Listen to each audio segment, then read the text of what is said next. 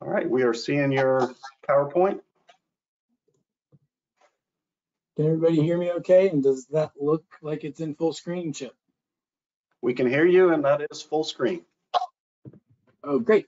Thanks very much. So as Chip mentioned, I'm going to talk today about some larval dispersal simulation work that we do to look at snapper grouper larval dispersal and whether or not the spawning special management zones are positioned in such a way that they can facilitate recruitment to the populations in the Atlantic. In general, as context, in 2017, the South Atlantic Fishery Management Council implemented 5 spawning special management zones. They're shown in the map on the right, and they're offshore South Carolina, North Carolina, and Florida, generally on the order of 5 to 10 square kilometers in size. The explicit goal of these was to increase snapper recruitment to the populations in the US South Atlantic by protecting spawning areas.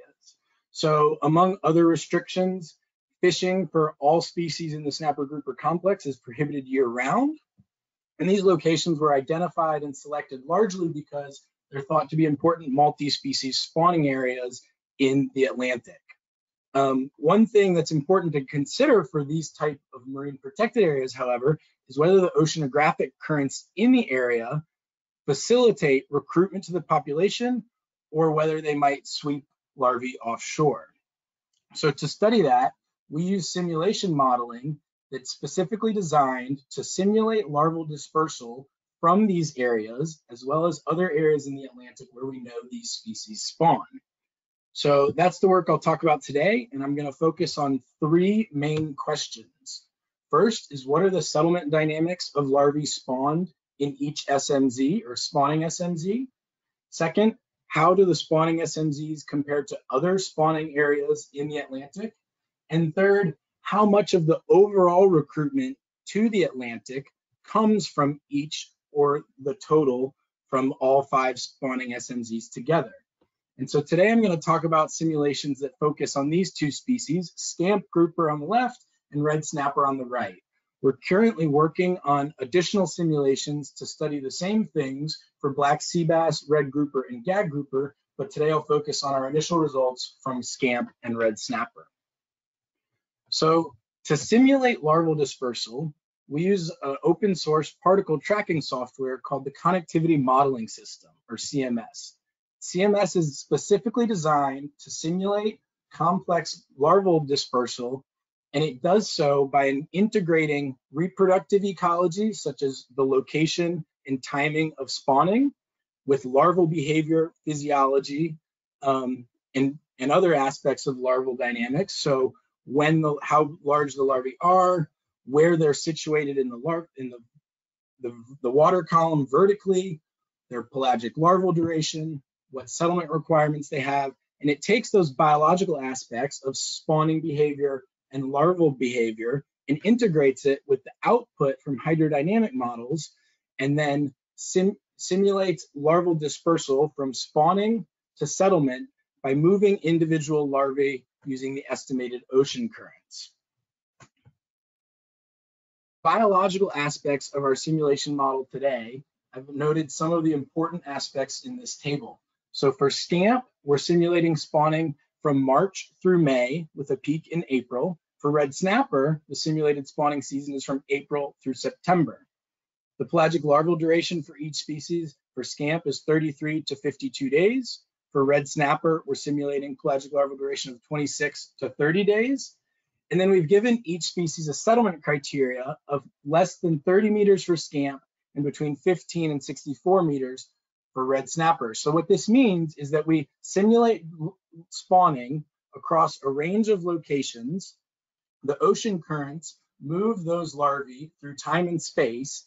And then if that larvae happens to enter an area of less than 30 meters for scamp in the pelagic larval duration between 33 and 52 days, then we consider that a successfully settled larvae. If it doesn't enter less than 30 meters in that time window, it either keeps moving or dies at the end of the pelagic larval duration. The last thing, or one other important thing to notice, is that we allowed the vertical migration of the particles to change throughout ontogeny. So early in the pelagic larval duration, we assume one vertical distribution of the simulated larvae, and later we assume another vertical distribution.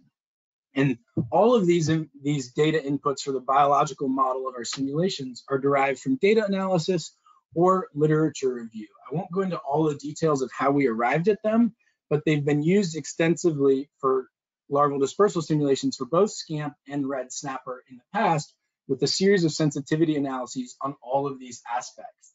The red snapper work has already been published, and the SCAMP work is currently in review.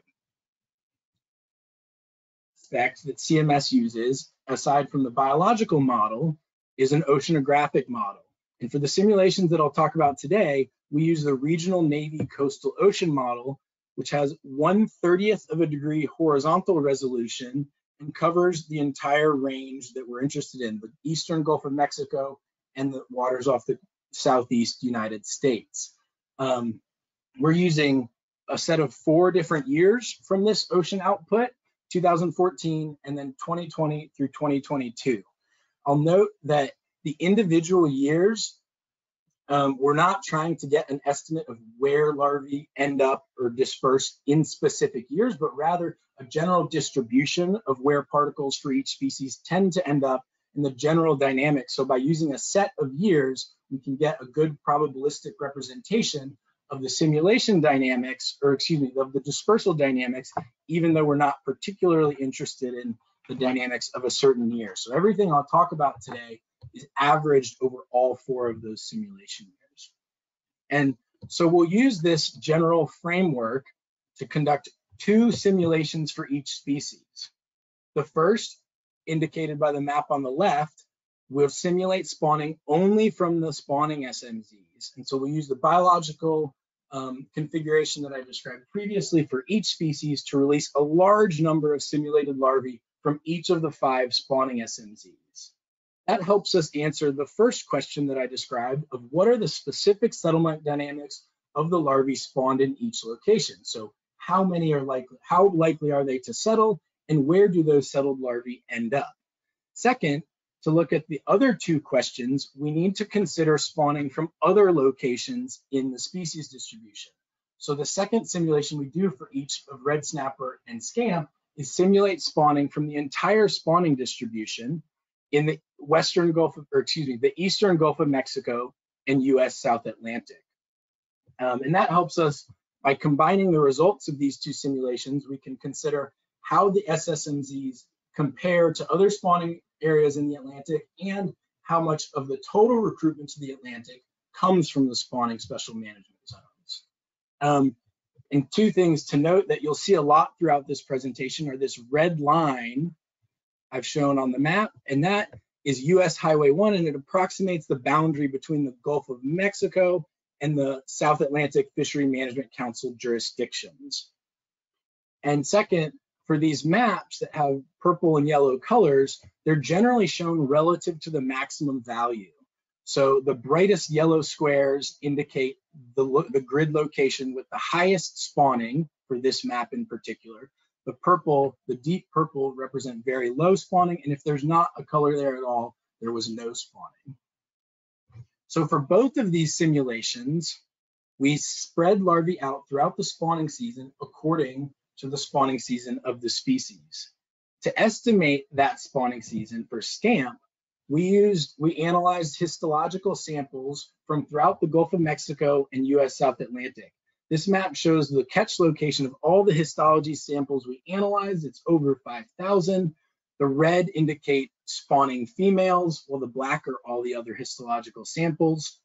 And we used a binomial generalized additive model, or GAM, to use that data and predict the probability that a given sample comes from a spawning female. I won't go into all of the details, but the covariates we use in the model include the day of year, the average depth at the catch location, the change in depth at the catch location, the distance to the continental shelf break, the year, and whether or not the fishery or the sample came from a fishery dependent or fishery independent source. So we use that model for both of our simulations to predict the likelihood of scamp spawning throughout the year. This map, or excuse me, this figure on the right shows that marginal effective day of year and is the scamp spawning season that we assume throughout our simulations. So the dashed lines represent the endpoints of our spawning season, late February and early June. And within that spawning season, we release more simulated larvae when the model predicts a high probability of spawning. So we release the most particles or the most virtual larvae in April when the model predicts high scamp spawning, and fewer virtual larvae in March or May when the model predicts low probability of scamp spawning. And this is in line with some of the reports in the literature of scamp spawning season. Second, we analyzed the scamp spawning distribution by analyzing data from 5 fishery independent visual surveys. So this map shows the locations of the 5 visual surveys throughout the Gulf of Mexico and the US South Atlantic. They come from 5 different sources. 4 of them are video surveys that drop cameras to the sea floor and then count the number of fish of each species that they see. And the last one in pink in the Keys is a diver survey that does the same thing, but with divers instead of video cameras. This is the same map, except the locations of the survey are scaled to the size dependent on how many scamp were observed. So if a data point went away, there were no scamp, and if a data point got larger, there were a lot of scamp. What you can see is that scamp tend to be on the outer shelf or near the continental shelf in deeper waters, and they seem to be about the highest in the northeast Gulf of Mexico, and then in the Atlantic off the coast of North Carolina. So we also analyze these spatial distribution data with generalized additive models, but we use a 2-step delta gamma approach with 2 submodels. First, using all of the data, we used a binomial model that predicts the probability of scamp presence or absence. And then second, using only those data that observed scamp, we used a GAM that predicted the abundance when present. It ended up being a Gaussian GAM with a 4th root transformation, but we tried several different error distributions and several different transformations, and this is the one that ended up being the most appropriate. And again, I won't get into too many of the details, but the covariates that we used in this model were all of the variables that overlapped across the 5 visual surveys, specifically the distance to the continental shelf, the position along the shelf, the average depth at the location, the change in depth. And then we also used several other covariates from the observations to standardize our model. That was the percent substrate observed on the video survey, or in the diver survey, the maximum release observed, what survey the data came from, and the year. And so we can calculate, using the 3 models I've described today, the relative spawning throughout space as the product of the 3 models I've described above. So the relative spawning at each location is the probability of presence times the abundance when present times the probability of spawning when present. And this is the map that I showed earlier that shows the spatial distribution of scamp spawning throughout the eastern Gulf of Mexico and US South Atlantic.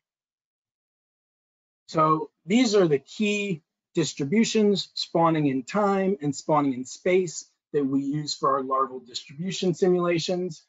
On the left, the spawning season is applied to all of our simulations, both that only releases particles from the SMZs, and the spatial distribution on the right is only used in the model, the simulation that releases particles throughout the entire spawning distribution.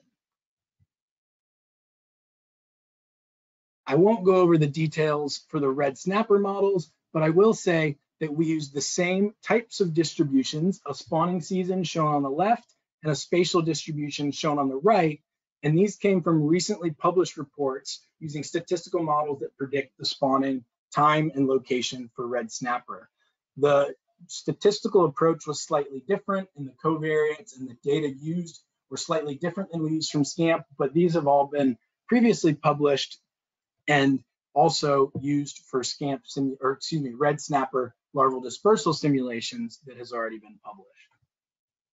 So now to get into the results, I'll first talk about the first question. For each of these 3 questions, I'll walk through them one at a time, first for SCAMP, then for red snapper, and then present a little summary of our findings. The first question is, what are the settlement dynamics of larvae spawned in each spawning special management zone? That is, how likely are they to settle and where do they end up? So as a reminder, these are the spawning special management zones on the left map, and we released a large number of virtual larvae from each of the 5 locations and spread them out throughout the scamp spawning season shown on the right. And just a brief reminder, for scamp, the pelagic larval duration was 33 to 52 days. Settlement, larvae were allowed to settle if they found a location less than 30 meters inside that 33 to 52 day window. And we did let the vertical distribution of larvae change throughout ontogeny. These maps show the results from this Area 51 spawning special management zone. And again, I'll walk through them briefly with this first slide because there are several slides that use the same conventions. On the left, the yellow dot represents the location of the spawning special management zone that we're releasing particles from or virtual larvae from. The lines represent the trajectory for the virtual larvae. If it's a green line, that was a particle that successfully found settlement habitat, and the end point is shown in the blue dots. If there's a black line, those are virtual larvae that were swept offshore or for some other reason did not find suitable settlement habitat within the particular settlement window. And the endpoints are shown with a red dot. So, and then on the right, we're seeing the spatial distribution of the successfully settled larvae with relative to the maximum. So these are the locations of the endpoints of larvae that found settlement habitat, with the yellow grid locations indicating the place where the most larvae settled. So from Area 51, 84% of the simulated larvae settled. Most of them ended slightly inshore from the spawning SMZ and slightly north off the coast of South Carolina. If we move to the Area 53 spawning special management zone, 72% of the simulated larvae from this location successfully found settlement habitat, and the settlement distribution is similar, inshore and north of the spawning special management zone, but a little farther north than for the Area 1. Moving to Devil's Hole, only 44% of these larvae settled successfully, and the distribution of the recruitment locations is farther north, with settlement locations spanning the North Carolina-South Carolina border, but still relatively inshore. Looking at the South Cape Lookout SMZ, which is off the coast of North Carolina offshore, only 2% of the larvae spawned here settled successfully. You can see from the map on the left that the overwhelming majority of particles, there's a lot of black lines here indicating that most of these particles were swept offshore and did not actually find successful settlement habitat within larval duration we simulated for scamp. To the Warsaw Hole spawning SMZ, which is off the coast of the Florida Keys near the dry Tortugas. 21% of these simulated larvae settled in the Gulf of Mexico and 21% settled in the Atlantic, as defined by the red line on the right map, which approximates the boundary between the Gulf of Mexico and South Atlantic Fishery Management Council's jurisdictions.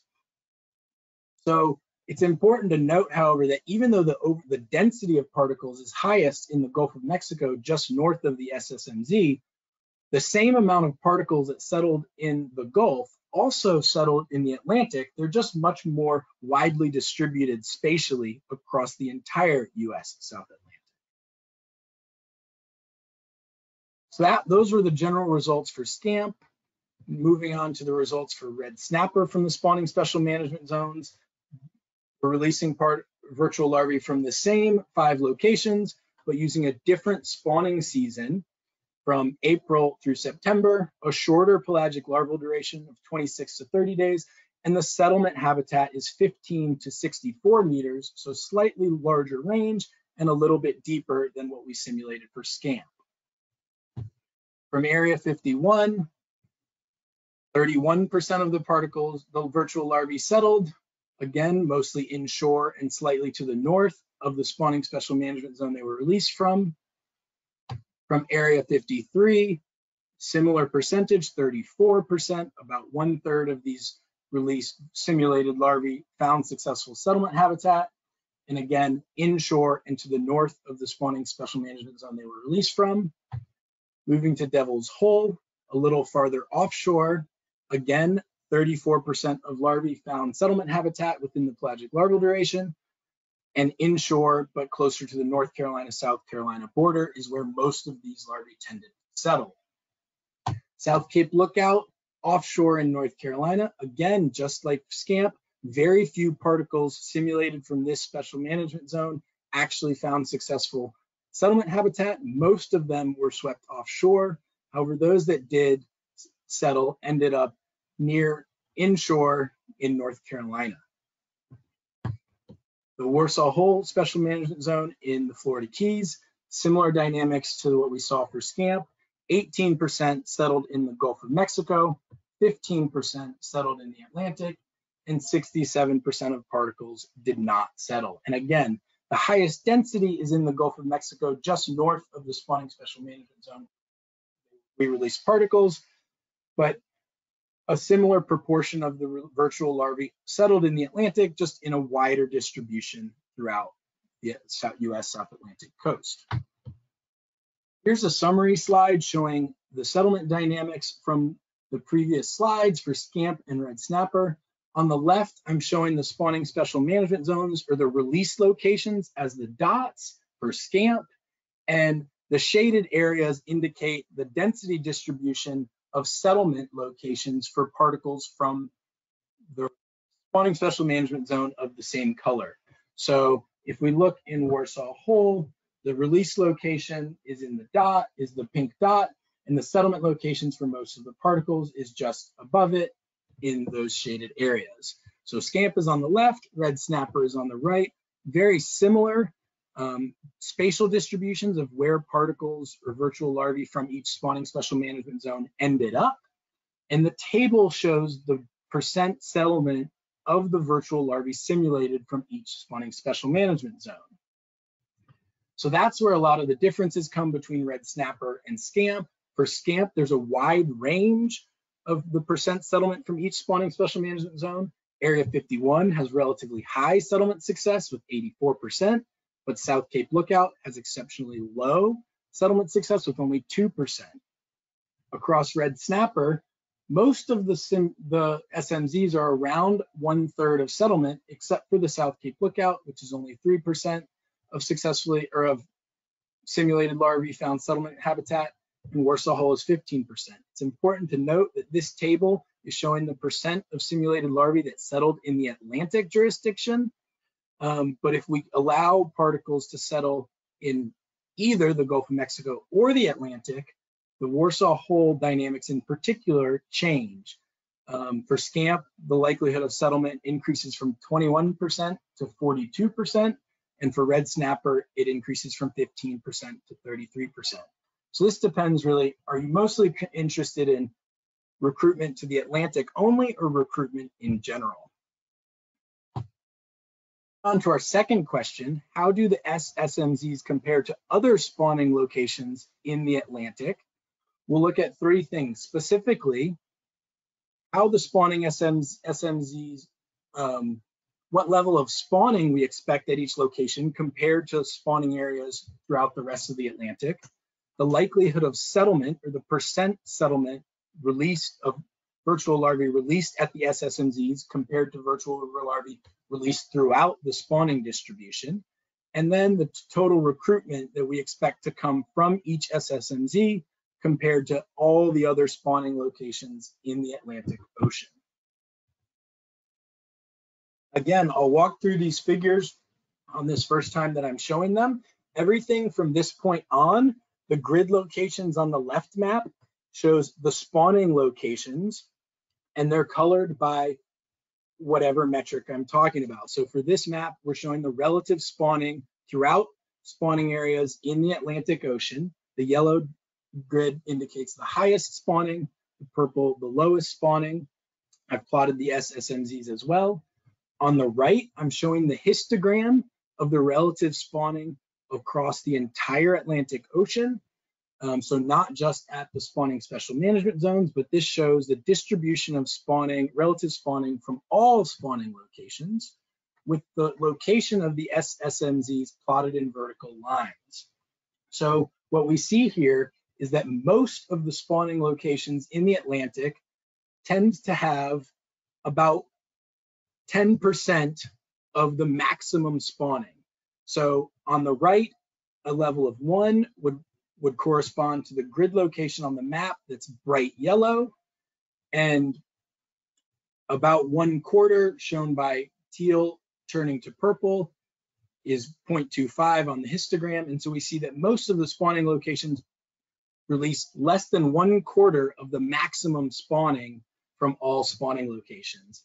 The Devil's Hole spawning SMZ, in our table, I'm showing 2 columns, the percent of relative to the maximum spawning across the spawning distribution. So we see that the Devil's Hole SSMZs releases 38% of the, or has the 38% of the spawning as the maximum spawning location, which puts it in the 93rd percentile across all spawning locations. So there's a little bit of a difference between the percent relative to the maximum and where you fall in the distribution. So because this tail is relatively long, a location that releases only 38% of particles compared to the maximum spawning location can still be among the top 15 percentile of spawning locations of the distribution as a whole. So I've colored the rows in the table according to that percentile. The top third, so 66th percentile to 100th percentile, are green. The middle third of the distribution is in orange, and the bottom third of the distribution is in red. So what we see is that Area 51 releases or spawns 10% of the spawning output compared to the maximum spawning location, and it's about the median of all spawning locations in the Atlantic. So for SCAMP, 3 of our SSMZs are in the top 15% of spawning locations across the Atlantic Ocean, even though they're still releasing about 1/3 as compared to the maximum spawning location. If we move on to the percent settlement by spawning location, the map on the left shows the likelihood of settlement success of particles released from each grid location. You can see that this is a different distribution from spawning. Instead of having a lot of spawning offshore or high densities offshore, the likelihood of settlement is much greater from inshore spawning locations. The yellow is inshore and farther south, whereas spawning, we saw more of the yellow offshore near South Carolina. And we can see that the spawning SMZs are relatively well distributed, but many of the locations in the Atlantic tend to have high probabilities of settlement if larvae are released there. The combination, this shows settlement only in the Atlantic. If we change and let settlement happen in the Gulf as well, we see that the pink line moves closer to the, or farther to the right, representing the dynamics that I was talking about earlier, where for the Warsaw Hole SSMZ near the Keys, if you only consider settlement to the Atlantic, it doesn't do very well, but if you consider settlement in the Gulf and the Atlantic, it performs a little better.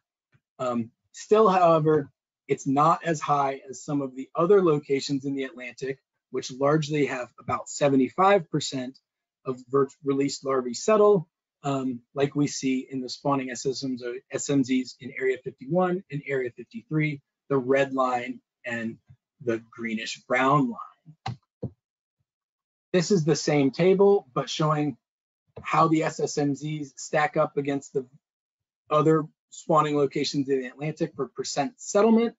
And this is what we see.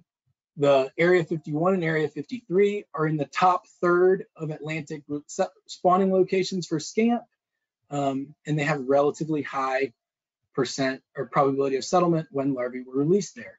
The other 3, however, have relatively low settlement success and are in the bottom third of spawning locations in the Atlantic Ocean.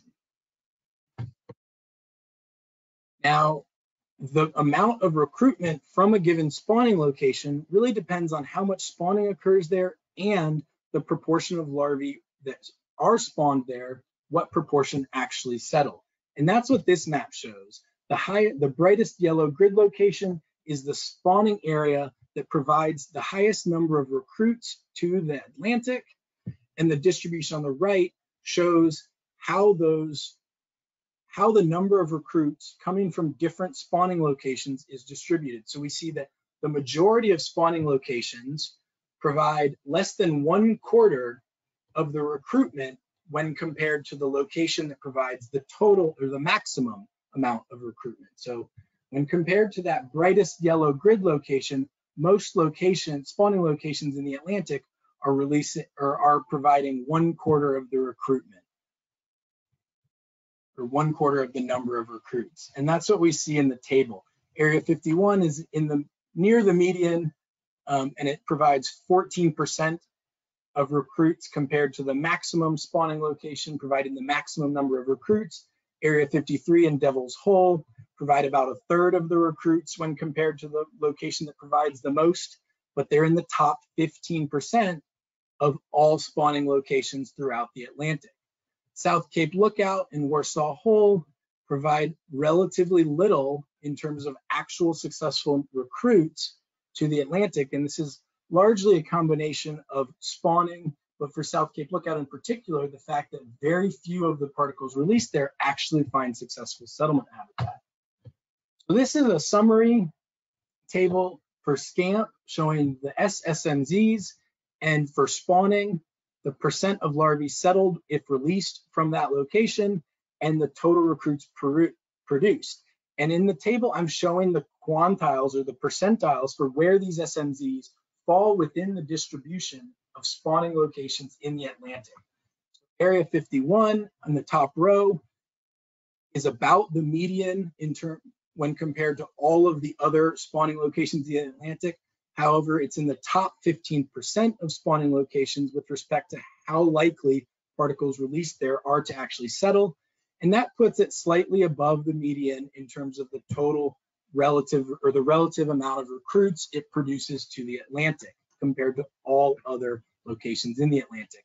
And I think what's interesting to look at in this map is that it really in this table is that really highlights that a place like South Cape Lookout, which is in the top 15% of spawning areas, provides very little recruitment because it's very low probability of settlement.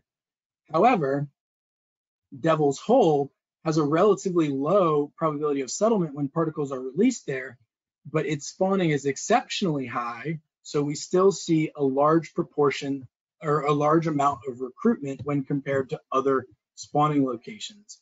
Another way to look at this is to plot every spawning location on a scatter plot. On the figure on the left, I'm showing the probability of settlement, or the percent of larvae when released from this spawning location. How many actually find successful settlement habitat is on the x-axis, and the relative recruits to the Atlantic is on the y-axis. So the highest point showing 1, that's the release location that provided the greatest number of recruits to the Atlantic Ocean in our simulated dispersal simulations, and each data point is scaled relative to that. The color of the data point shows the relative spawning output. Again, the brightest yellow, which happens to be the same as the highest level of recruitment, is the spawning location that has the greatest spawning compared to throughout all of the spawning locations we considered. And so what you see is that even if you go really far to the right on this plot and have very high recruitment success, or a high probability of recruitment if a particle is released there, it doesn't necessarily imply that the number of recruits to the Atlantic is high, because spawning might be very little. Instead, areas that produce a lot of recruits are those that tend to be relatively balanced between spawning and the likelihood of settlement if a particle or larva is spawned there. And the red dots indicate where each SSMZ falls within the broader distribution of release locations or spawning habitat. Moving to red snapper, this is the map and the distribution for relative spawning. And what we see is that most of the spawning for red snapper in the Atlantic happens in two places, off the coast of Florida near Cape Canaveral and a hot spot near Cape Hatteras in North Carolina. However, the SSMZs are distributed in different locations, and they're across the Atlantic. There are very few locations that have the same amount of spawning as those hot spots near Cape Canaveral and Cape Hatteras. So even though the Warsaw Hole spawning SMZ, the pink dot and the pink line, is among the top third of spawning locations for red snapper in the Atlantic, it only has 8% of the spawning compared to the maximum spawning location shown by the yellow dot. So there's a very limited area where red snapper spawning is high in the Atlantic, and the SSMZs don't tend to overlap with that area. If we move on to the percent settlement by spawning location, again, this map shows every spawning location, and they're colored by how likely it is a particle or a virtual larvae released there is to find successful settlement habitat. You can see is that, again, the likelihood of recruitment success is high off the east coast of Florida, slightly north of Cape Canaveral, and that doesn't tend to be where the spawning SMZs are. However, most of the locations in the Atlantic have about 1/3 recruits released there, or particles released there actually find settlement habitat, and so several of the SMZs fall right around the median probability of recruitment to the Atlantic when compared to the spawning locations throughout the entire Atlantic, even though they're relatively low when we consider them in relative to the highest area of likelihood of settlement. And now if we look at the combination, again, the last map showed settlement only in the Atlantic. This slide shows settlement anywhere, including the Gulf of Mexico. And what we see is that the Warsaw Hole SSMZ in the Keys moves up because some of the particles released there end up in the Gulf of Mexico. And when we consider Gulf settlement, it tends to be right around the median of all spawning locations in the Atlantic. The combination of settlement, likelihood of settlement, and spawning gives us the number of recruits produced from each spawning location.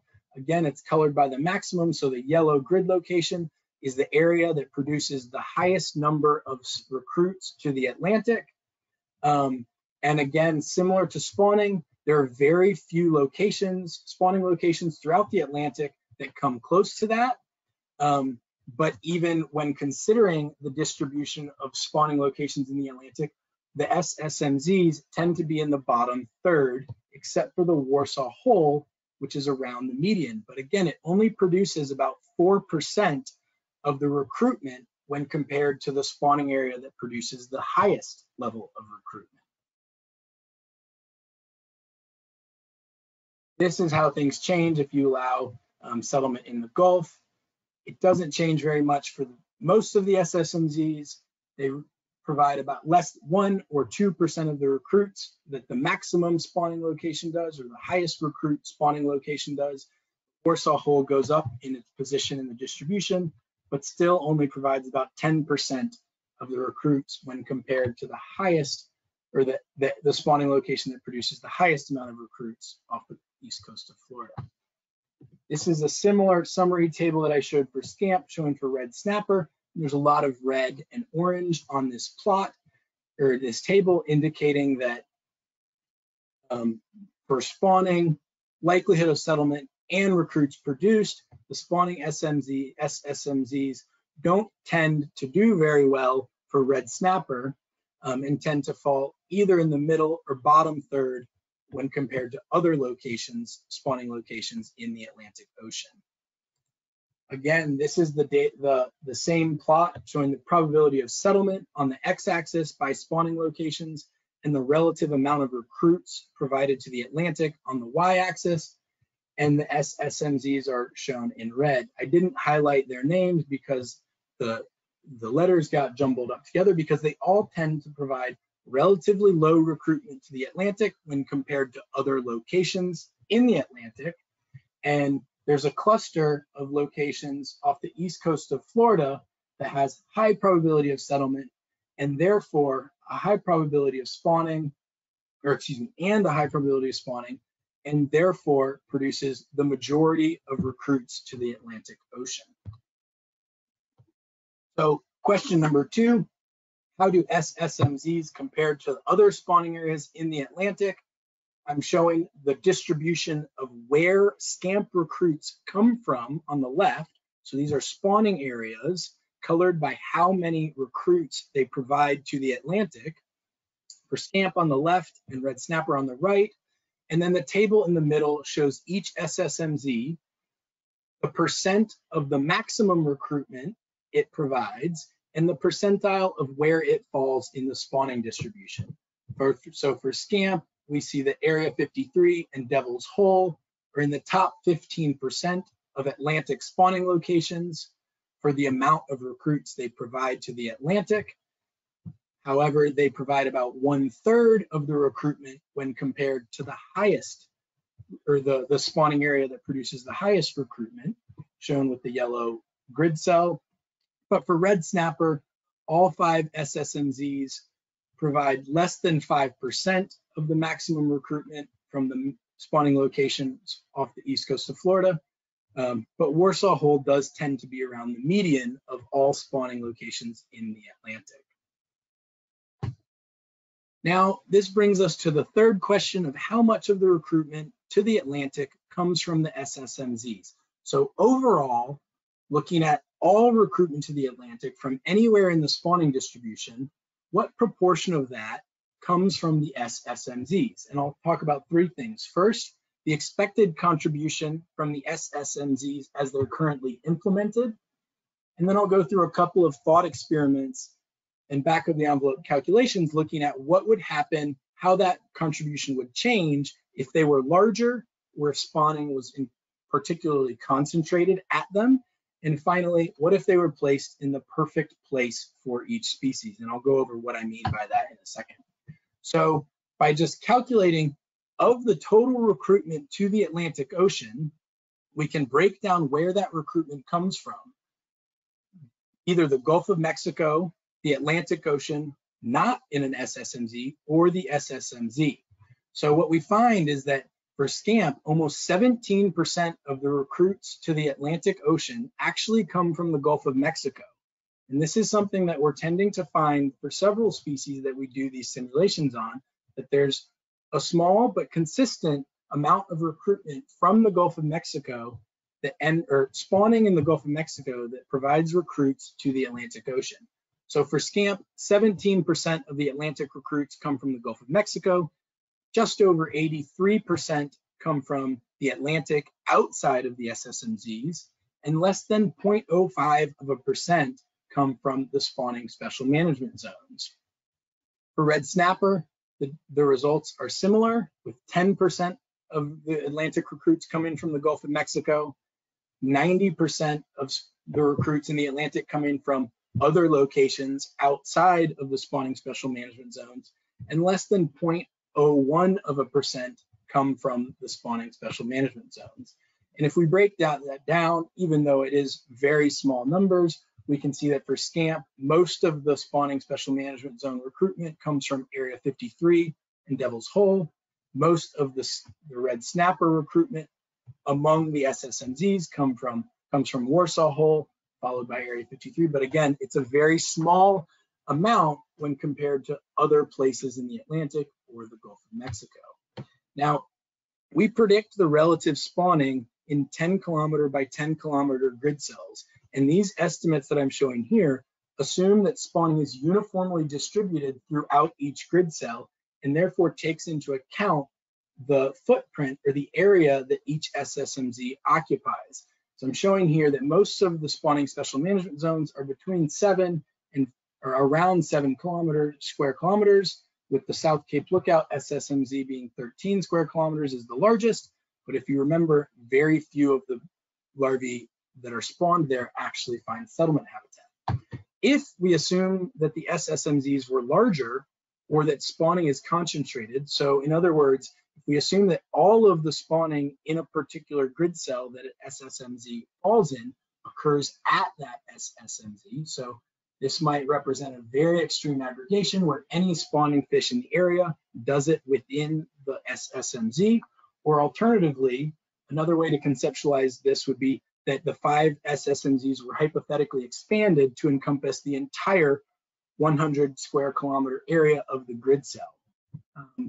And so for reference, that would be a total SSMZ area of 500 square kilometers, which is 10 times the total area that the SSMZs currently occupy. If we do that, then the SSMZs would account for 0.5% for the scamp, and 0.1% for red snapper. So it increases an order of magnitude based on the current implemented area of SSMZs, but it's still relatively small. On the other hand, if the SSMZs were placed in the perfect location, and by that I mean the spawning location that produces the most recruits to the Atlantic, which is a different location for each species, but as a hypothetical experiment, if we assume the settlement dynamics and the dispersal dynamics, so the likelihood of settlement and the total spawning from the locations that provide the highest recruitment to the Atlantic, and apply the current area of the currently implemented SSMZs of 46 square kilometers, then the SSMZs would account for 1.5% of scamp recruitment to the Atlantic and 3.4% of red snapper recruitment to the Atlantic.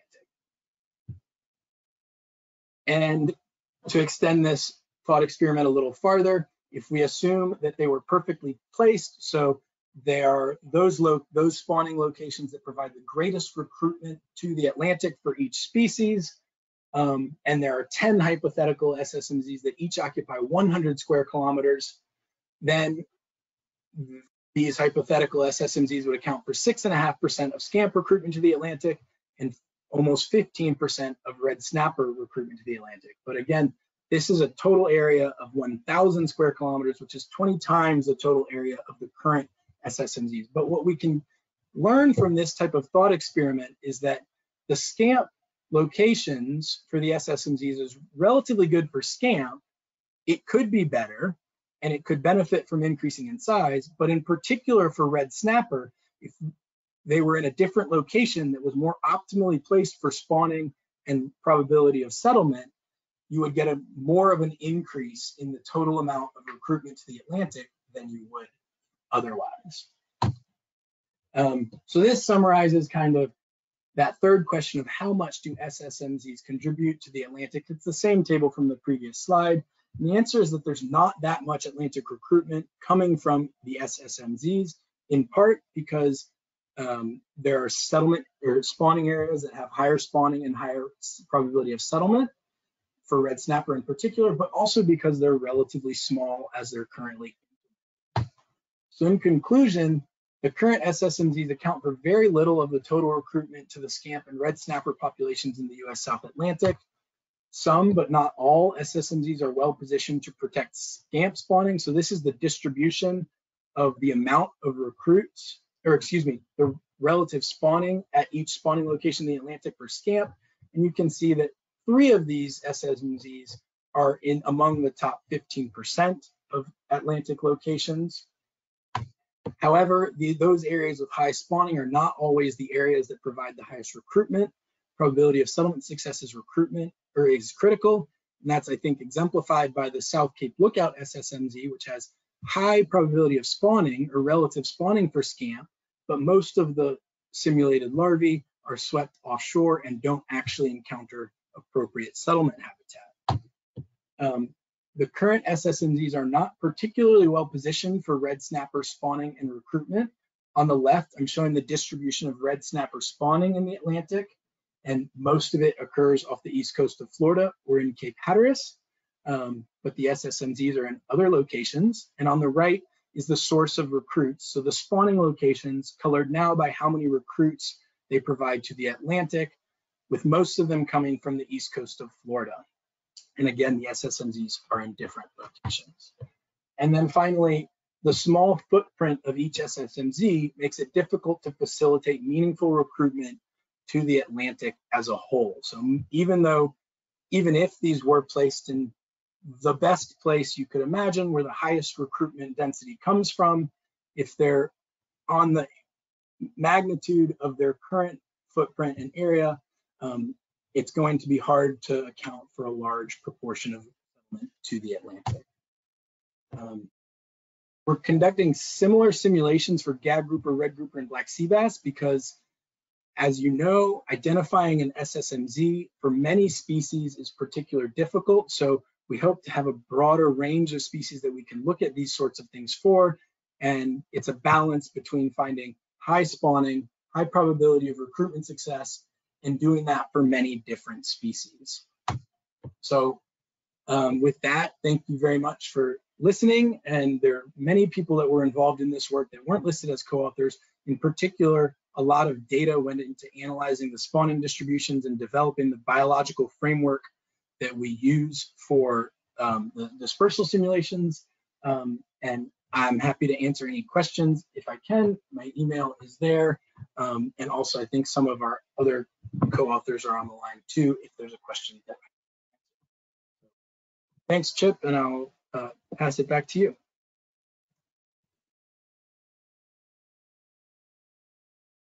All right, thank you.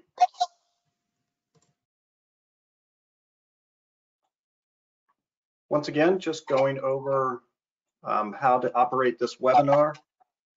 You can enter a question into the question box. You can just type it in there, or you can raise your hand. If your hand is raised, it will turn green. And then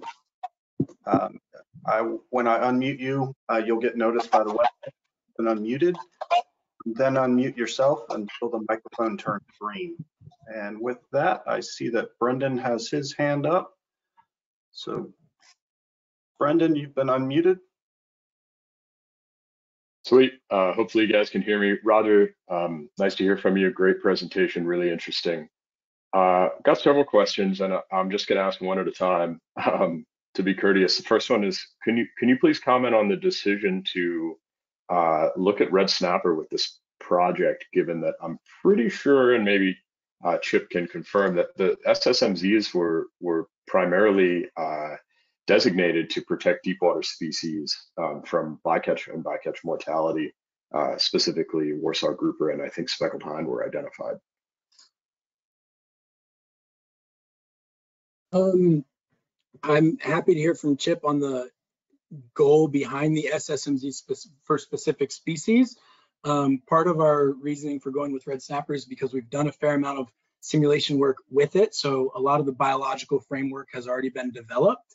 So it's positioned well to start with for this type of analysis. Similarly for SCAMP, we certainly do hope to expand and are currently working to get to some of the other species like gag grouper, red grouper, and black sea bass. But I think our thought process was just that we'd like to kind of see for a suite of species in the snapper grouper complex how these SMZs perform and whether there might be other locations that would be better positioned to facilitate or protect spawning and facilitate recruitment for some of the other sensitive species.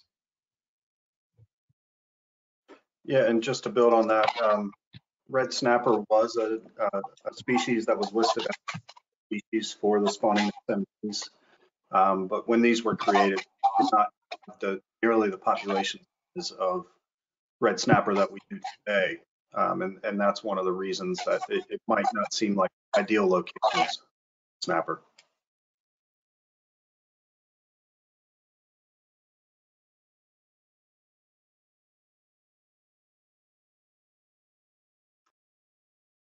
Any other questions?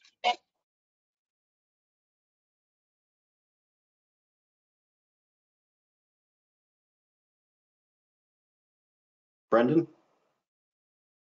Hey, me again.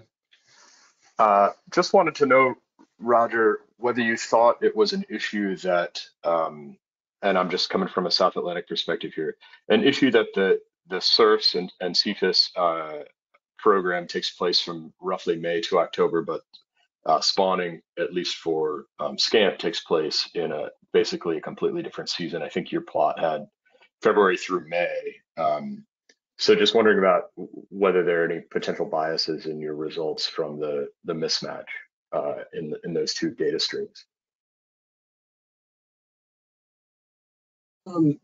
Yeah, I think that's a fair point. I will say that when we develop the models to predict spawning, we do so in two steps. We predict the distribution of the species first, and that's what uses the SURFs data and the visual surveys.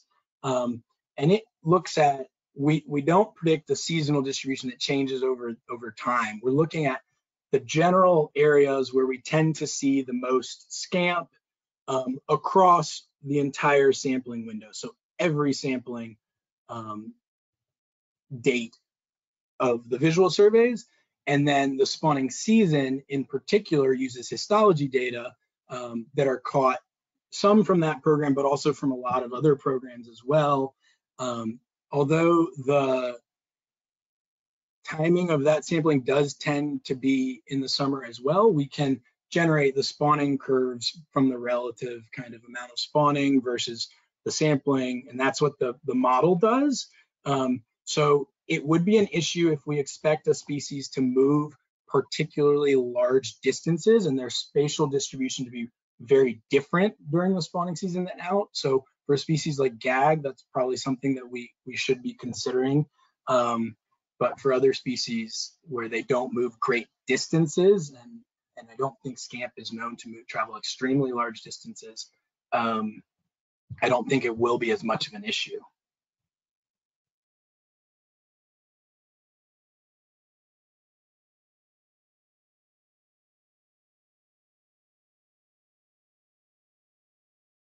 All right, Steve Turner has a question.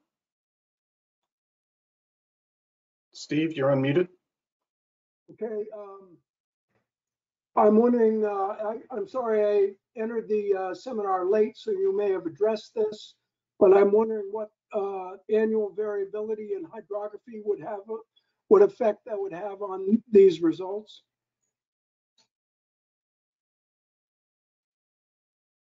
You're a little muffled, but I think what your question was is the annual variability in the oceanographic estimates, or the estimates of ocean velocity at each location. And I agree that that does matter greatly. So from one year to the next, the oceanographic models can predict considerably different estimates of velocity. And so that's why we look throughout several years. So for this work, we simulated larval dispersal for 4 different years. And then all of the results were shown as an average across all 4 of these years. Sometimes we do look at specific years and kind of how it changes from one year to the next to get an estimate for variability, interannual variability. But for something like this, we're mostly interested in the general dynamics around how many particles are likely to settle from a given SSMZ and the distribution as a whole. So we're okay with pooling a large number of years to capture that interannual variability. If you actually wanted to predict the specific amount of recruitment in a given year or in a future year, you would then certainly need to account and consider estimates for that year specifically, and it would become a major component.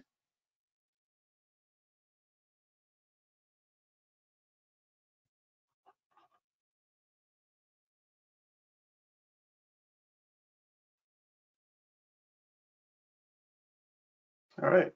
Any other questions? Or Steve, did that answer your question? Yes, sorry you couldn't hear me very well.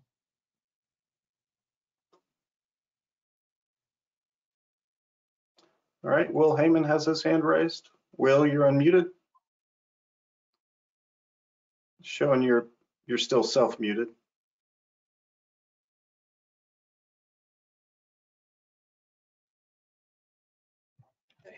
Can you hear me now, Chip? Yes, we can. All right. First of all, thanks. This is a wonderful presentation, fabulous thought experiments and simulations, really, really valuable. So thanks very much for for the work of this whole team and for the presentation. I've got a whole bunch of questions, but I'm going to limit it to just one here, and that is kind of a sensitivity question. You're reporting kind of percentages of recruitments as a single value, and then comparing those values, you know, from sites and from regions, et cetera. So, you know, if you tell me there's 34% of, you know, recruitment that occurs from this site or whatever, I'd love to get a sense of, you know, kind of what the plus or minus what, and does that, you know, has that been calculated, or how do you account for the variability between those instead of just the absolute values that you get? In the past, we've done some kind of bootstrapping resampling work from the simulation output and calculated those proportions within each of the resamples. And so I haven't gotten around to doing that for this specific set of simulations yet, but we will get some confidence intervals from that. And then we can also look, in the past, we've done considerable sensitivity analyses using SCAMP and Red Snapper and changing various biological inputs within the simulation model and changing the hydrodynamic model that you use, because those things can change some of these dynamics. And we've looked at those, particularly with respect to which ones change the proportion of particles coming from the Gulf to the Atlantic. But we felt that this was kind of a representative biological model and one of the highest resolution oceanographic models that spans both of our areas. So I think probably for this, the most forthcoming estimates of variability around those percentages would come from some bootstrapping work that I'll do soon. And feel free to email me other questions. Chip knows how to get a hold of me as well. Thanks. That's helpful. All right, and Lewis has his hand raised. Lewis, you're unmuted. It's showing yourself muted. If you click on the microphone. Hello, There you go. how's that? Wonderful. Hey, Roger, great talk there. It's great to hear your voice and see what you've been up to. Just a quick short question here.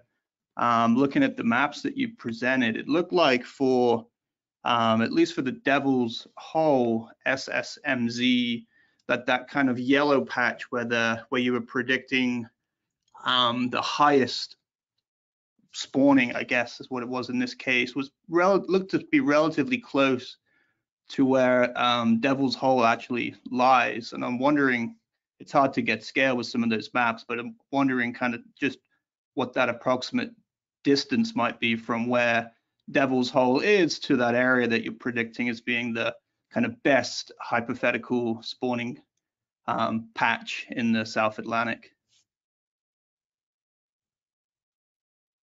I'm not sure which map you're thinking about, Lewis. Sorry, it is a little hard to answer without a visual plot here. Do you have? Oh, that's okay. That you'd like me to think about? See. So it's going to be.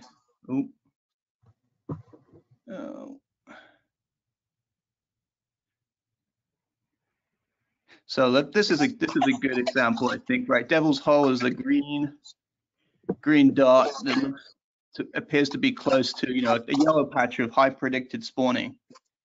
Right. So I'm just trying to get a sense of, you know, how close that really is to what we're predicting as being a really great area for spawning in this case. Yeah, fair enough. That's a good question. So for the simulation models, I predict spawning output and therefore the number of larvae that we simulate from each location on a 10 by 10 kilometer grid cell. These maps are a slightly coarser than that, just for clarity. They're on a 1/4 by 1/4 degree grid. And so that's about 30 kilometers in a grid cell. So from the Devil's Hole location that you're talking about right there to that bright yellow point is probably about 30 kilometers. Okay, thanks. That really helps just to kind of contextualize this a little bit for me. Appreciate it. Yeah, I think that's why it's important to consider not only, well, there are two aspects. One, the proportion of recruits that Devil's Hole we might expect from Devil's Hole compared to the location that produces the most recruits. That's one piece of information, but also where that location falls in the distribution. So that's why you see Devil's Hole is only producing 1/3 the amount of recruits to the Atlantic that maximum area does, but it's still in the 85th percentile of all spawning locations. But yeah, it's also important to remember that these are just estimated models and distributions, so we might want to take it with a grain of salt that that specific location has the highest amount and so on and so forth, which is another reason why I kind of expanded the grid a little. Yeah, thank you, appreciate it.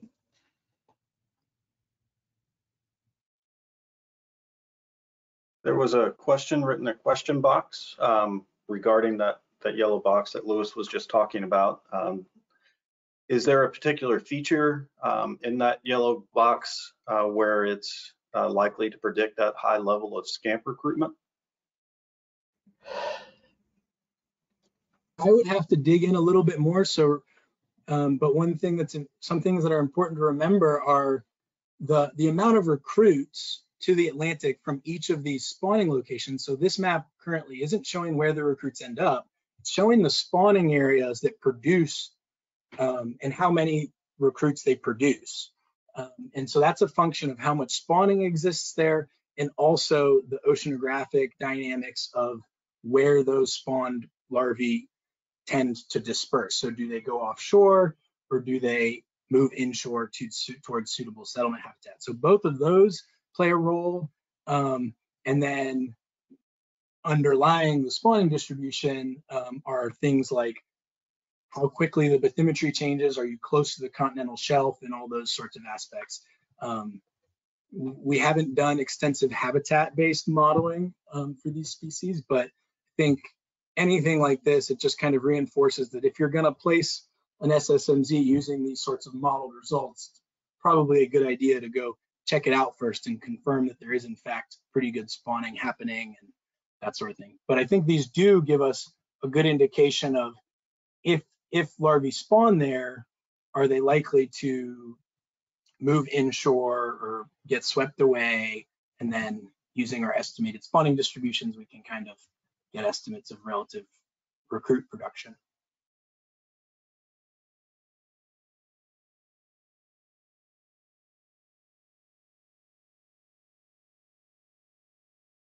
Right. Any other questions?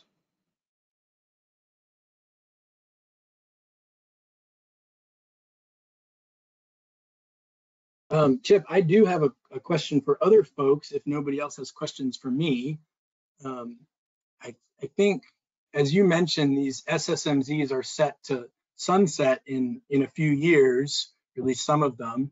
And so as that decision is being made, I guess as a team, we're curious if there's anything that this type of work outside of what I presented today, if there are other types of results or other types of information that a larval dispersal simulation experiment could look at. Is there anything that would be particularly helpful or informative throughout that process?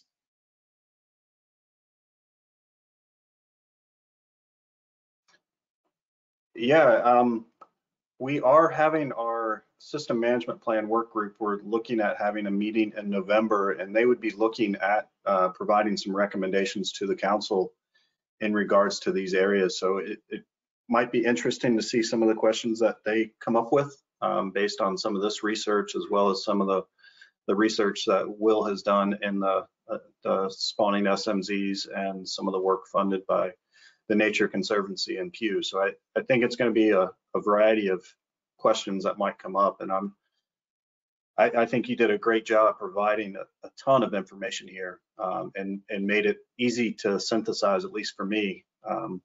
I see Will has his hand up. He works in this area quite a bit, so he might be able to respond some too. Go ahead, Will. Thanks, Chip, and thanks for turning it around. That's a nice way to to do that. So appreciate it. No, so I guess another question for you has to do with how much. It's so hard. These simulations are so hard, and there's so many things to parameterize. But I'm wondered about the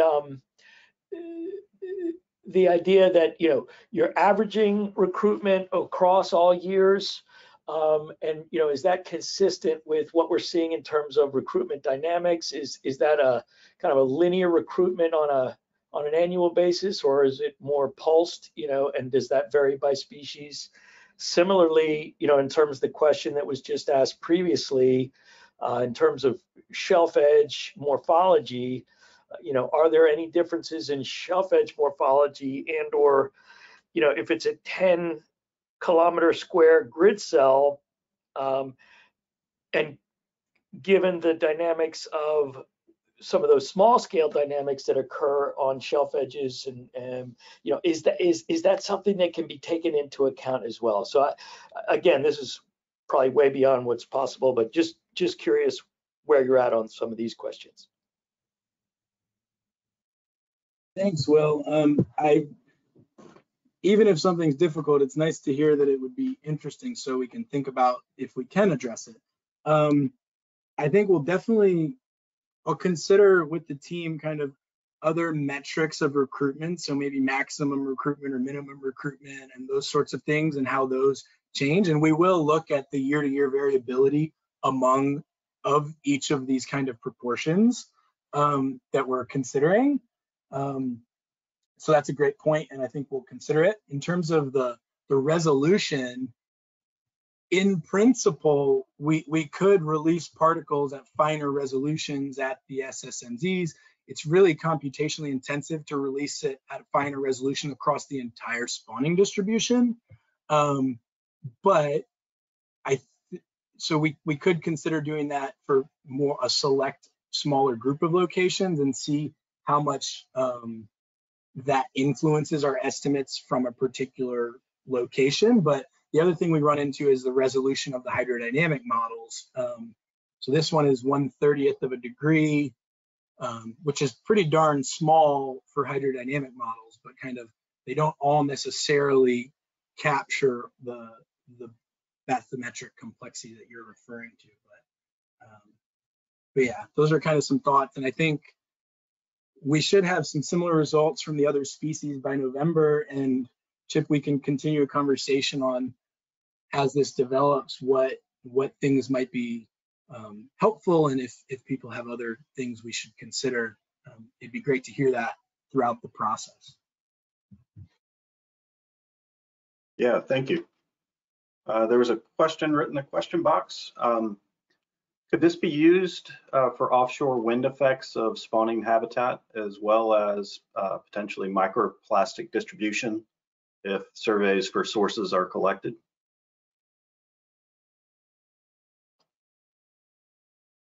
One of our co-authors, Claire Paris, developed the CMS, and I know that she's used it to look at kind of dispersal of all sorts of things like oil spills and things like that. So she might be able to talk about applying it to other things like microplastic distribution and dispersal and things like that. With respect to offshore wind, I know that there's been some work looking at kind of how wind farms change the hydrodynamic dynamics or the oceanographic dynamics locally. And I think there is some influence on a very small local level, but I'm not really positioned to talk about that personally. It's not really I don't know that much, so I don't want to say something about something I'm not confident in. But in terms of this specific work, I think that would be difficult to kind of assume where the offshore wind farms might be and what effect you might expect them to have within this kind of recruitment simulation context. It's just a very difficult thing to, I think, estimate at this point. But if anybody else on the team or outside has comments on those questions. Anna has her hand raised. Anna, if you unmute yourself by hitting on the microphone. There you go. Hi. Can you hear me? Sorry. Yes, we can. Hi, my name is Anna Vaz. Yeah, I work with Claire Paris, and I'm working the Southeast Center now. I'm a SMZs affiliated. And I can answer part of just the wind question. Yes, we can use CMS to look at dispersal from the areas where wind farm are proposed to be done. And we're going to be doing that in the Gulf of Mexico, looking particularly at red snapper, because the species that is shown to aggregate in the areas where the lease was proposed in Gulf of Mexico, to aggregating artificial structures. But we could expand to other species.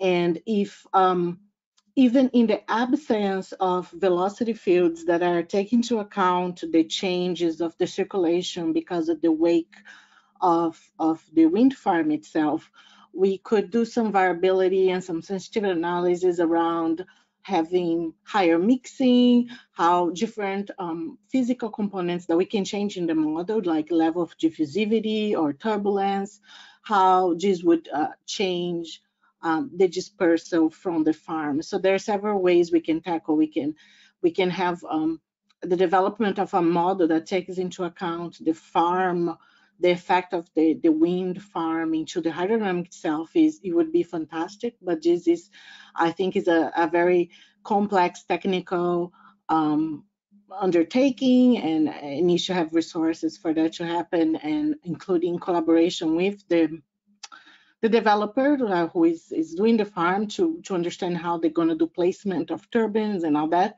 But there are ways we can work around it and look at what is the connectivity, what is the spillover from these areas where the wind farms are proposed, and if some changes in the circulation could change the amount of recruitment.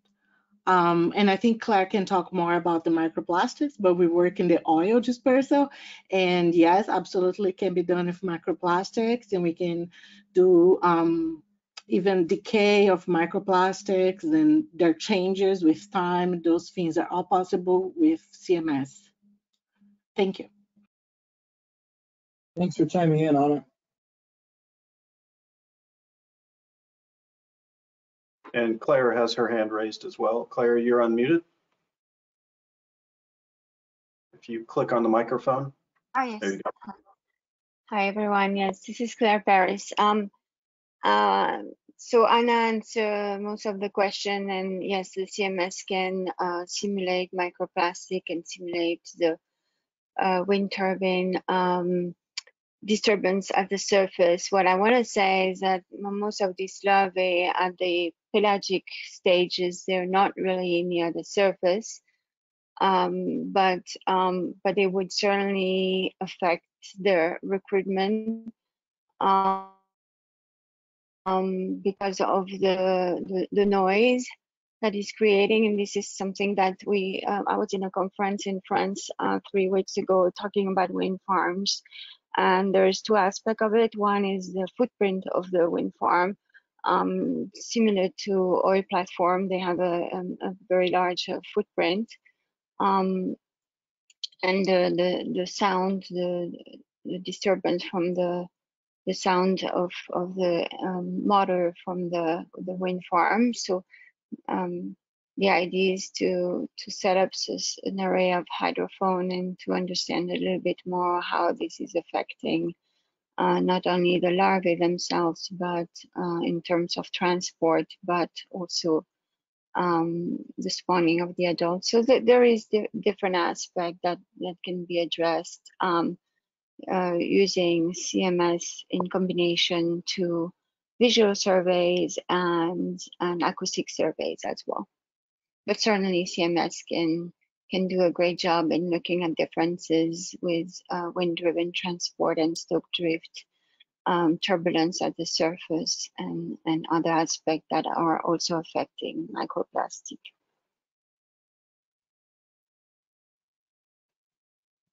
I hope that answered the question or complement what Anna said. I think so. Joy, if you had any other follow-up. She said thanks to both you and Anna.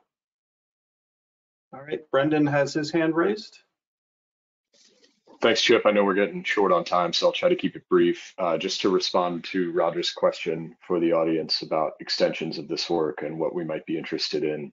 I think it would be neat, if possible, and this is easy for me to say, to add a second criterion for settlement habitat, and namely what sort of substrate is there. And an extension of that would be to try to model the ideal locations for the placement of future artificial reefs.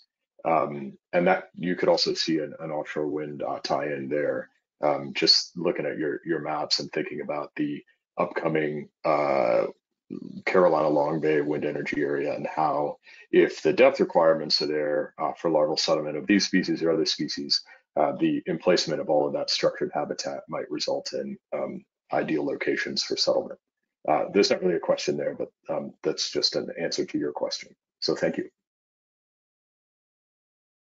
Thanks for your comment. Yeah, in principle, with these dispersal simulations in CMS, you can specify any sort of settlement habitat. I will say that it's not dynamic within the simulation where the particle says conditionally, am I at this depth, am I at this substrate, but rather in advance of the simulation, you specify settlement areas or polygons, and then the simulation says, are you in that area that was pre-specified or not, to determine settlement. So for ours, we just use simple bathymetric kind of filters to say any area less than 30 meters or between 15 and 64 meters. And it gets into, I think, an interesting discussion on settlement requirements, because we also know that many of these larval fish can swim and orient themselves towards preferential settlement. So if we're too narrow with our settlement criteria that we specify for the simulation, we're ignoring that component. And I know there's also been some development of CFS to incorporate behavior of the larval particles and simulated larvae, but the assumption, kind of the way we've done it, is that if a scamp larva reaches less than 30 meters, they'll be able to find suitable settlement habitat that they're close to.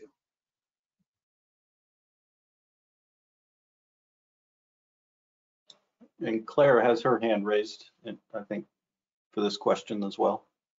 Oh, it went down. Yeah, that was a mistake, sorry. Okay. Steve, you had another question, maybe a response to Roger's request. Steve Turner. No, I did have a different issue. I suggested considering in the long term, what would be the effect of creating SMZs of 1%, 5%, and 10% of the total South Atlantic management area.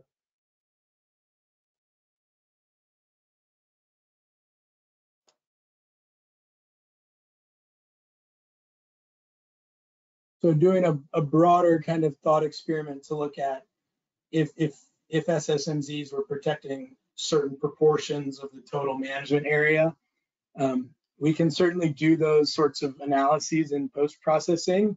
Some of the questions would be, which areas do we pick, and that kind of thing. But we can definitely consider sensitivity analyses around that sort of question.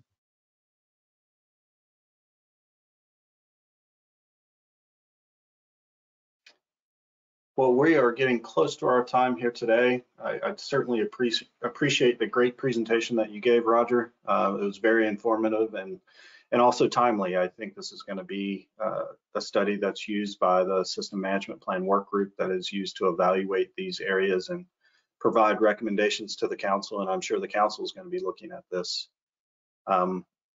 This webinar will be posted on our website under the seminar series webpage. So if you have any questions about it or you want to see it again, that it'll be available. And then I also wanted to put a plug in for next month's seminar series. We're going to be talking about ropeless gear, or I guess, on-demand gear that can be used in the black sea bass pot fishery to avoid North Atlantic right whales. That one will be on August 8th from 1 to 2:30 as well. So thanks again, Roger, and everybody have a great afternoon. Thanks.